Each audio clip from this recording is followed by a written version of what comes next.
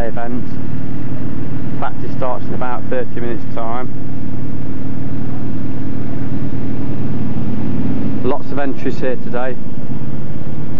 Very, very busy. As you can see, we're set up for the weekend. We're spending Saturday night here.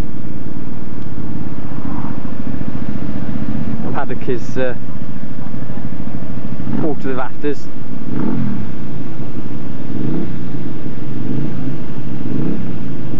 We get 2 races today, 2 tomorrow, 8 laps each. There's still Formula 400, which is 252 strokes and 404 strokes.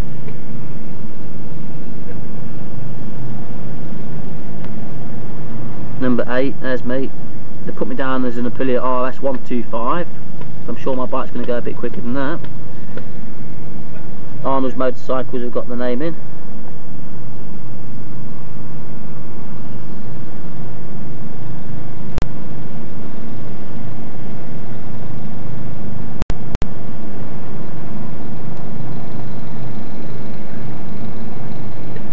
As you can see, got a very big entry.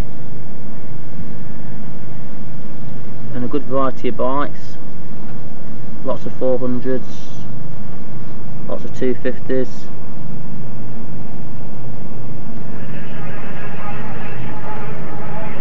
And the 7.0 machine of Steve Thompson, but having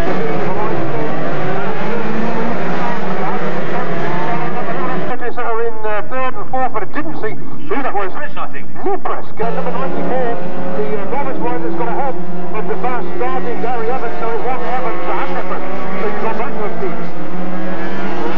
Whoever that was behind Evans, riding the wheels off of that. That was Andrew Watson. Very shortly, and I would put that, I would stick down going. Got 2 riders down at Paddock Farm, and another couple that are riding into them. Taking avoiding action, 1 more is gone on the ground. There's a little bit of a one, number 22, Martin Wilson manages to pick his way through, but the 2 bikes are still in the middle of the track. The yellow flags are waving, waving, waving as fast as they possibly can, and who's going to arrive at it pretty soon, but our race leader, let's just hope they can get things up and out of the way. Number 74 is one of them, that's Tony Meredith.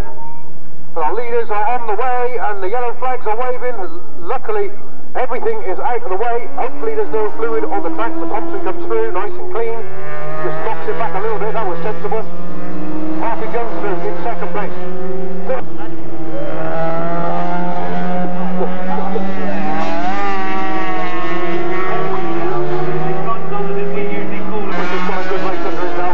Riders chasing him just right on their tailpipes, and Thompson plays unflustered. I mean, he came off earlier in the 400 race, hasn't dented his confidence at all, he's just got back on the bike.